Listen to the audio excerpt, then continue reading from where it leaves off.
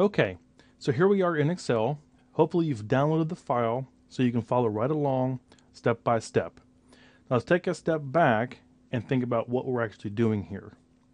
We are looking at field goal data in the National Football League here in the United States, so the NFL.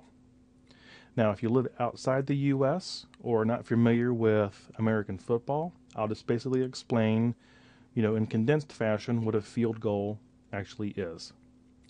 So a team is going down the field, and of course they want to score a touchdown to get the maximum points. However, if the team doesn't quite make it, and they're close enough to the end zone, they can choose to kick a field goal. So instead of 6 points for a touchdown, you could kick a field goal and get 3 points, which is better than nothing, right? He also wrote one time, "I'm not just a kicker, I'm a player." And the kick is good.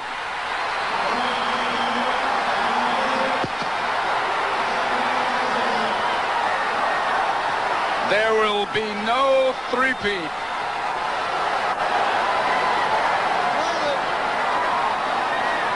The Giants win it 15-13.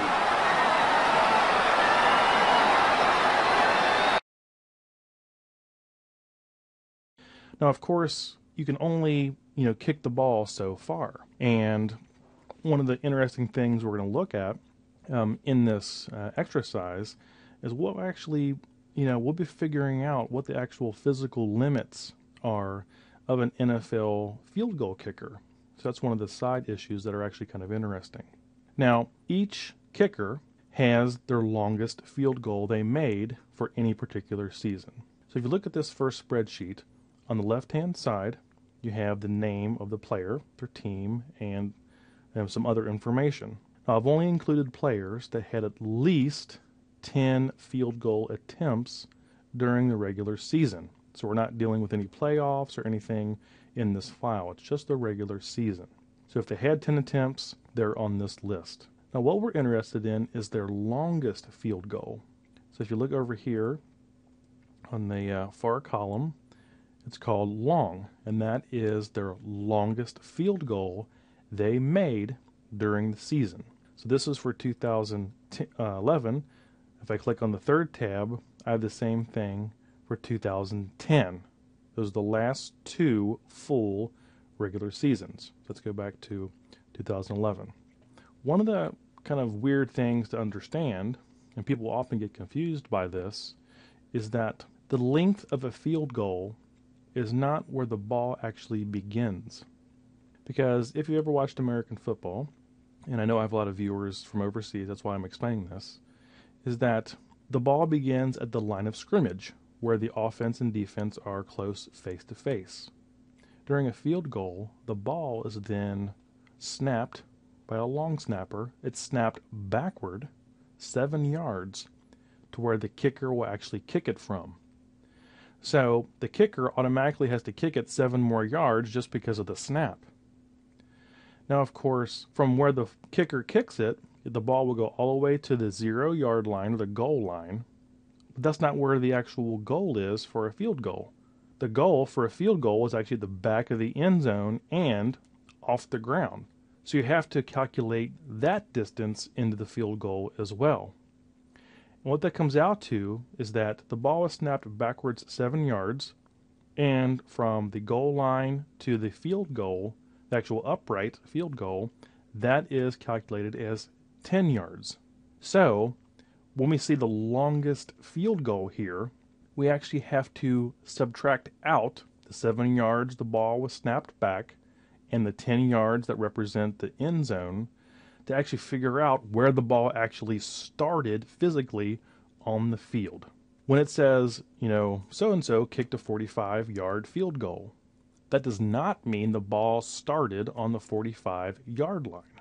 It actually means the ball started, was snapped from much closer than the 45-yard line. So the first thing we're going to do is we're going to subtract out the snap distance backward, the 7 yards, and the end zone distance to figure out where the ball actually begins. Because if you're a coach and you're driving down the field at the end of the game and you need a field goal to win the game, you need to know the absolute minimum distance you have to travel before your field goal kicker has a realistic chance of making a field goal to win the game for you. So that's what we're actually going to figure out. We're going to figure out where the ball is actually snapped from, and that will tell us a lot of information about the actual process of field goal kicking in the National Football League. So that was 5 minutes of explanation and background, but if you don't really understand that, then this isn't going to make a whole lot of sense. Okay, so the first thing we're going to do is under the placement column, we're going to subtract out the 7 yards for the snap that goes backwards to where the kicker is. So we're going to do some simple formulas here. So to do that, we'll select equals. We'll select the long cell over to the left, minus 7, and hit enter. And then we'll drag down all the way to the bottom, and I'll do it for every kicker. Okay, so we just subtracted out the distance the ball is snapped backward. Now we need to subtract out the 10 yards that represent the distance in the end zone. So we're going to do equals, then we'll select the placement cell, minus 10, and that'll give us the actual line of scrimmage where the ball began, where the ball was snapped from. So we'll drag down, and there we go. So let's take a look at this first kicker here. David Akers kicked his longest field goal of 55 yards. Now, where did the ball actually start? Well, it started on the 38-yard line. The offense and defense were up the 38-yard line. The long snapper snapped the ball backward 7 yards, and then Akers kicked the ball. It went those 7 yards, then all the way to the goal line, and then 10 more yards to get the actual 55-yard field goal. So if you notice, 55 minus 17 is 38. That's where the ball actually started. So if I'm on the team and I'm the coach, I know that we have to at least get to the 38-yard line for my kicker to have a realistic chance of kicking the game-winning field goal.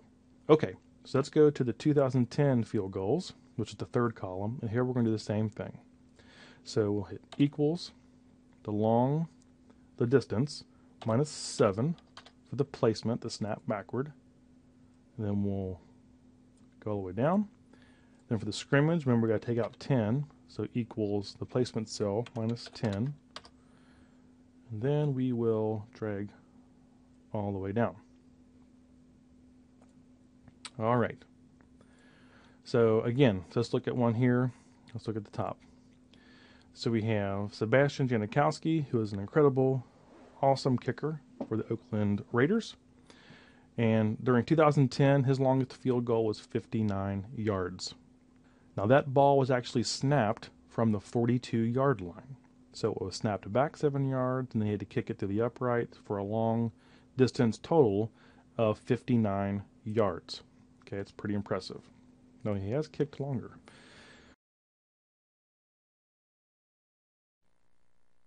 Make him think pass, instinctively draw in there. Talking about Janikowski now in the warm-ups. Just have to be looking, and so are our cameras. Look at this thing. Hey, goodbye. Now, that's good. And the fans down there in the end zone loved it. His career long, by the way, in a real game, on a real kick, is 61 yards.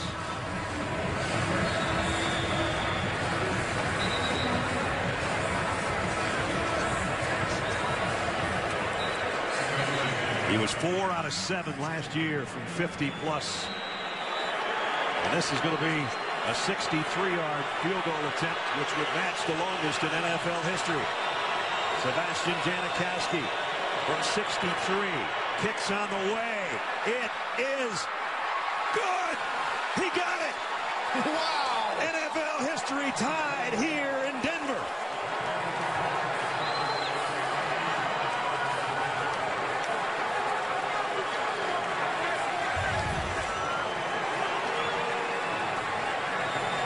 Only 2 others have hit one from that far. Tom Dempsey, Jason Elam, and add Sebastian Janikowski to a very short list on a very long kick. Wow. He should be fired up. What a kick. First-year head coach Hugh Jackson says, I gave him a shot. And he made it. How about that?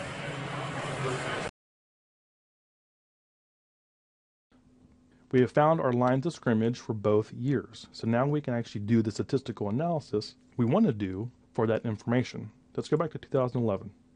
Now what we're going to do is select our scrimmage, lines of scrimmage data. So we'll select copy. Then I'm going to go to the 2011 placement tab. Now actually I've already pasted it there, but I'll do it again. So I'll select the top cell. I'll hit paste values. Okay, otherwise it'll try to paste a formula and that won't work. So just paste values. Okay, there we go. Now I'm going to go to the 2010 field goal, select the lines of scrimmage. I'll copy that, go to 2010 placement, and again I've already done it, but I'll do it again. Paste values, and there we go. So I'm going to go back to tab 2, the 2011 placement. Now in the middle of the screen, I've pasted the actual formula for figuring out the standard deviation. Now if you have the formula for standard deviation, you also have the formula for variance, okay, because the standard deviation is just the square root of the variance. So if you were to erase the square root sign in that formula, that would be the formula for the variance. Of course, you'd actually have to put a squared next to the S over there. Okay, but you have the formula in front of you. Now we're going to build this formula in Excel. We're going to do it step by step so you can see how it actually, works. So if you look at our formula, we have an X here in the middle, and that value represents our actual line of scrimmage. So that X represents our scrimmage data here in the first column. Now the next thing we need is the mean. Remember, that's X bar. So we're going to use Excel to figure out the mean of our scrimmage. So that's equals average, open parentheses. Then we'll select that information, close parentheses, equal. Okay, so the mean is 36.15. So what does this actually mean in real life? Well, if you take all the kickers' longest field goals of the 2011 season, on average, those longest kicks were snapped from the 36-yard line. Okay, the 36.15 yard line. But that's the average, okay? So if your kicker is making those field goals in that range, that's pretty good. Now, that's not how long the field goal actually is, though, right? That's just where the ball is snapped from. We'd have to add in the 17 yards, the 7 back for the snap, and then the 10 yards for the end zone to figure out exactly how long that is. So what's 36 plus 17? Well, it's 53. So, on average, the longest field goal longest field goals in the league in 2011 was 53 yards. But they all started on average on the 36 and change yard line. So we found the mean because we need that for our formula. So there it is. So at the top of the mean column, these will all be the same. It will just be whatever the mean is. So remember, we do that by equals. Then we'll select the cell for mean. Then I'm going to hit F4. And that makes that an absolute reference, so nothing changes or acts weird. So I'll hit enter. And then I'll just drag down. Okay. So they're all 36 is what they should be. So if you look at our formula here, we have x minus x bar. So we have our x and we have our x bar. Let's go ahead and do the subtraction. So this would be equals the scrimmage minus the mean. Hit enter. Okay. Now I'm going to go ahead and put the decimals back in so you can kind of see where the decimals are coming from. Okay, now to do that subtraction all the way down, I just select and drag, and there we go. So that column, the scrim minus mean, is the same thing as x minus x bar. So we have what's in the parentheses. So whatever's in this column, the third column, is what's in the parentheses in our formula. So we have that. Now what's the next thing we have to do? Well, we have to square that. That's the squared sign in the formula. So in the next column, we're going to square what we got in the third column. So equals, and we'll select that cell, hit the little caret, the upward little triangle there, then 2, that'll square that. We'll hit enter, and we got some long, nasty decimal that will just sort of ignore the decimal portions, and it'll be full there. And actually, I am going to reduce the number of decimals down to 2, make it a little more manageable. Now, keep in mind, there's more information there, but I'm going to make it 2 to make it easier to read. And I'll center that as well. Okay, so believe it or not, we are pretty far along in actually manually calculating the variance and standard deviation of this data. So what do we have now? We have the x minus x bar squared. So we have everything we need in this side of the formula. But what does this big sigma sign mean? Well, that means we have to add all that up. Okay, that means the sum of. So we have to add everything in this column. So I'm going to go ahead and at the very bottom, I will say equals sum. And then I will select those. So that comes out to 424.24, probably more than that because we've reduced some of the decimals. I'll center that.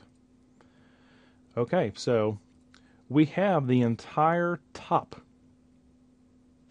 of our standard deviation equation. So we found x minus x bar, we've squared them, and then we've added them all up. So that's the entire top of that formula. Now, remember the variance is just kind of if we pretend this square root bar doesn't exist. So what we're going to do is we're going to take our 424 divided by n minus 1. Well, what's n minus 1? That's just the number of data figures we have, okay, minus 1. So down here I've already figured it out. We have 33 total data points, minus 1 is 32. So for the variance, all I'm going to do is equals the 424.24, which is the top of our fraction, divided by n minus 1, which is 32, and that's it. Congratulations, you just manually calculated your variance. Very, very good. So what about standard deviation? Well, that's just the square root of the variance. So equals square root, which is SQRT, of the variance. So we'll click that cell. And there we go. So, what do we know here? We know that our variance is 13.26 if we round up. Our standard deviation is 3.64 and some change.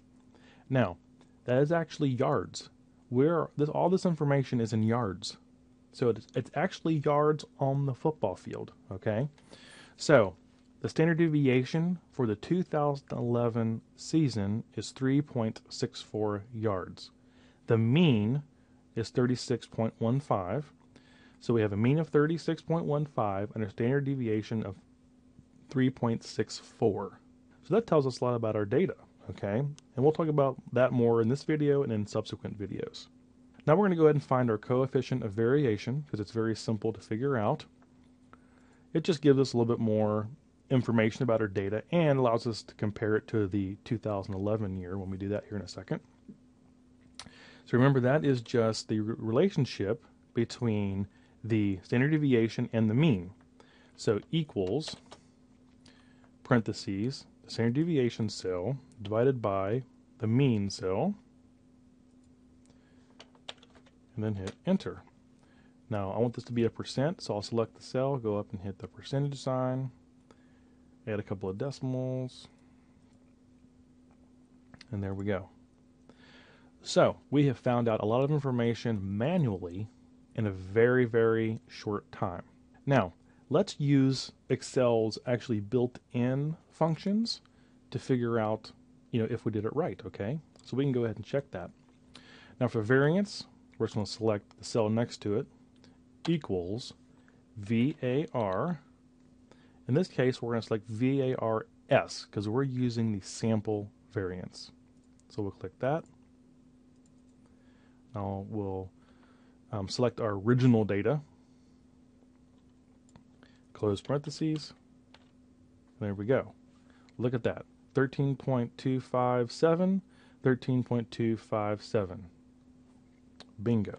Okay, we'll do the same for standard deviation. So equals STD, standard dev S, STD EV S, select our data, close parentheses, and there we go. So we calculated it manually, and then we checked it using Excel's built-in functions so we can see that we actually did it right. Okay, so let's go ahead and very, very quickly do the 2010 data.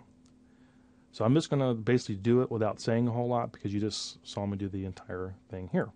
Okay, so first thing I need is the mean. I'll kind of talk to myself.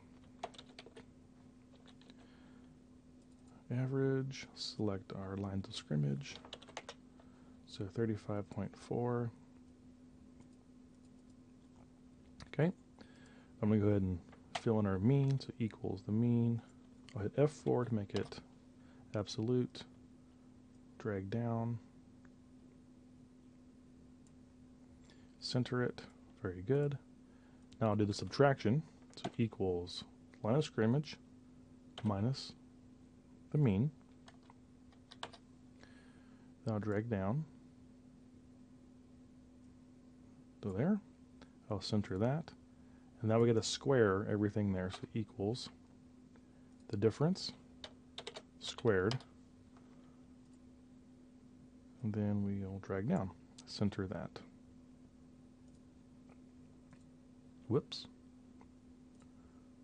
Forgot one. There we go. Okay, let's pause here just for a second. So what have we found out? We know that the mean line of scrimmage for the longest kicks in 2010 was the 35.4 yard line. Well, what was it in 2011? Whoops. It was 36.1.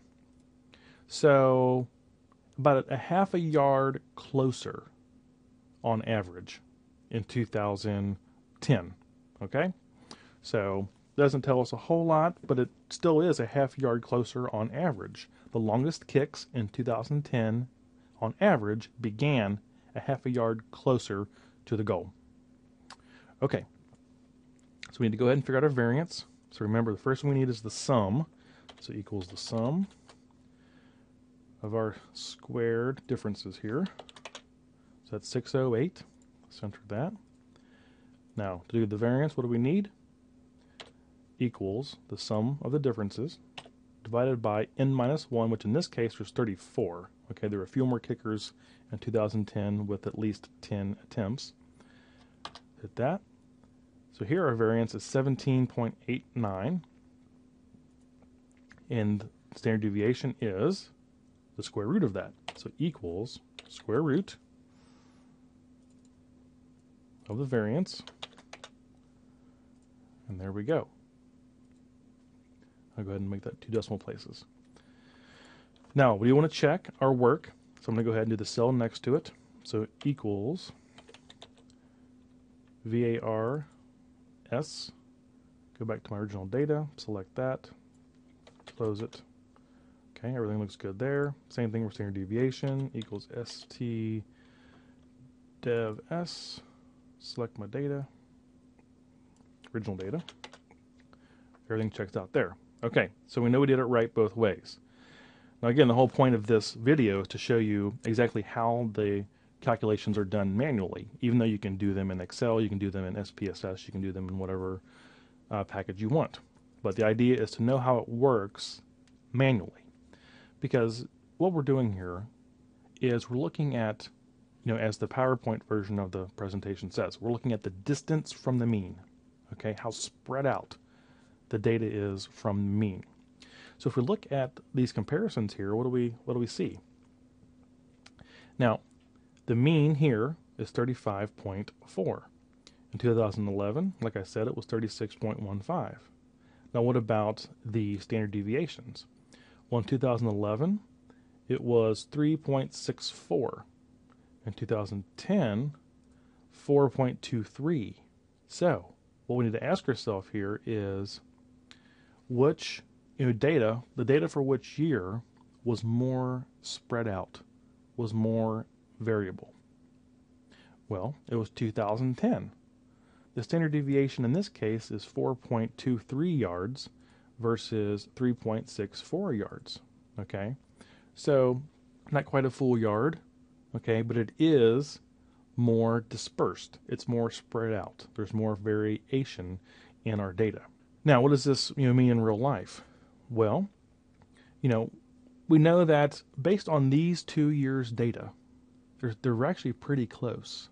So in 1 year we had a little bit over 36. The next year the mean was 35 and 0.4. So it seems to be that on average, sort of the sweet spot for the longest field goal, you can make is right around the 36-yard line, which would translate again into a 53-yard field goal.